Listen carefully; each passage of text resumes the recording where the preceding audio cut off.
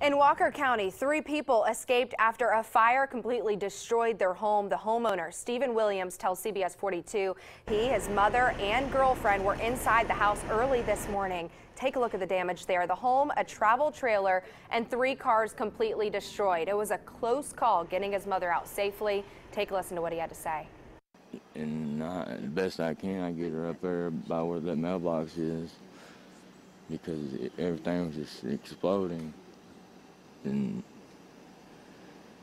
that's when I had to rip my shirt off and tied her wounds up, keep her from bleeding out. Scary moments. Williams' mother was taken to the UAB Trauma Center. This fire is still under investigation.